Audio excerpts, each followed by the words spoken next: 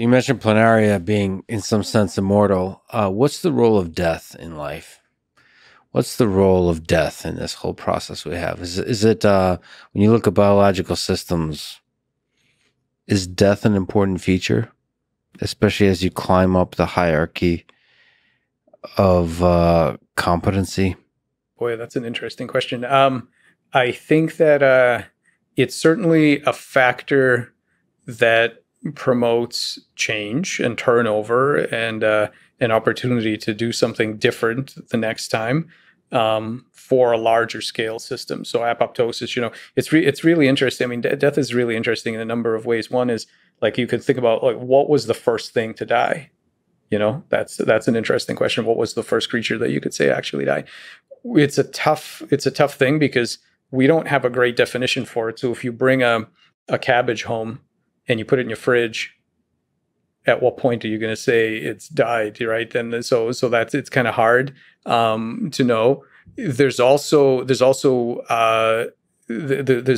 one paper in which I talk about this idea that, I mean, think about this and imagine that you have a creature that's aquatic. Let's say it's a frog or something, or a tadpole, and the animal dies in the pond. It dies for whatever reason. Most of the cells are still alive. So you could imagine that if when it died, there was some sort of breakdown of the connectivity between the cells, and a bunch of cells crawled off, they could have a life as amoebas. Some of them could join together and become a xenobot and tootle around, right? So we know from planaria that there are cells that don't obey the Hayflick limit and just sort of live forever. So you could imagine an organism that when the organism dies, it doesn't disappear. Rather, the individual cells that are still alive crawl off and have a completely different kind of lifestyle and maybe come back together as something else, or maybe they don't. So all of this, I'm sure, is happening somewhere on some planet.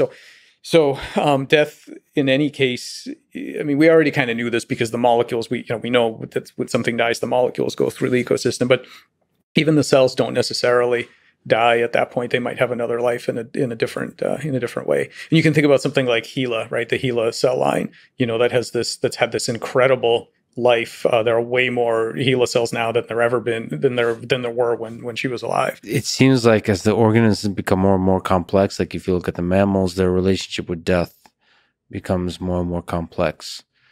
So the survival imperative starts becoming interesting. And humans are arguably the first species that have invented the fear of death, the understanding that you're going to die. Let's put it this way.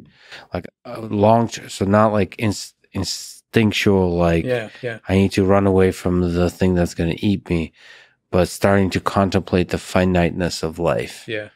I mean, one thing about the human cognitive light cone is that as far as we know, for the first time, you might have goals that are longer than your lifespan, that are not achievable, right? Yeah. So if you are, let's say, and I don't know if this is true, but if you're a goldfish and you have a 10-minute attention span, I'm not sure if that's true, but let's say there's some organism with a short, kind of cognitive light cone that way, all of your goals are potentially achievable because you're probably going to live the next 10 minutes. So whatever goals you have, they are totally achievable. If you're a human, you could have all kinds of goals that are guaranteed not achievable because they just take too long. Like guaranteed, you're not going to achieve them. Yeah. So I wonder if is that like a perennial sort of thorn in our psychology that drives some psychoses or whatever. I have no idea. Another interesting thing about that, actually, and I've been thinking about this a lot in the last couple of weeks, is this notion of giving up.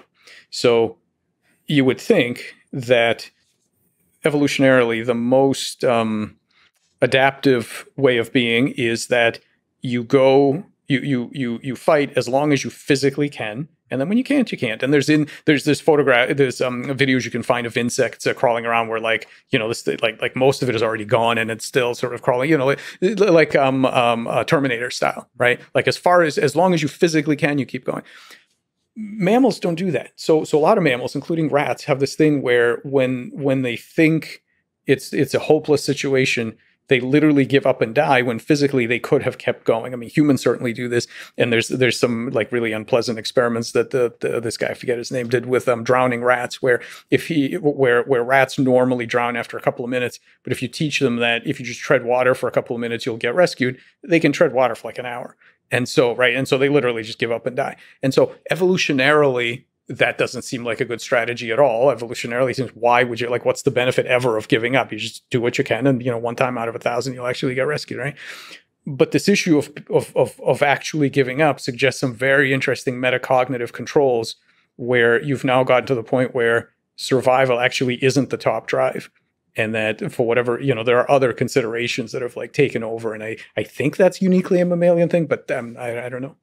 Yeah, the Camus, the existentialist question of why live, just the fact that humans commit suicide is a really fascinating question from an evolutionary perspective. And what was the first, and that's the other thing, like what is the simplest system, whether evolved or natural or whatever, that is able to do that, right? Like you can think, what other animals are actually able to do that? I'm not sure. Maybe you could see animals over time, for some reason, lowering the value of survive at all costs gradually until other objectives might become more important. Maybe. I don't know how evolutionarily how that gets off the ground. That just seems like that would have such a strong pressure against it, Just imagine a population with a lower if you were a mutant in a population that had less of a survival imperative, would your genes outperform the others? It seems not. Is there such a thing as population selection? Because maybe suicide is a way for organisms to decide themselves that they're not fit for the environment somehow. Yeah, that's a really population level selection is a kind of a deep controversial area, but it's tough because on the face of it, if that was your genome, it wouldn't get propagated because you would die, and then your neighbor who didn't have that would have all the kids. It feels like there could be some deep truth there that we're not understanding. Yeah, maybe. What about you yourself as one biological system? Are you afraid of death? To be honest, I'm more concerned with, especially now getting older and having helped a couple of people pass. I think about what's a good way to go, basically. Like nowadays, I don't know what that is.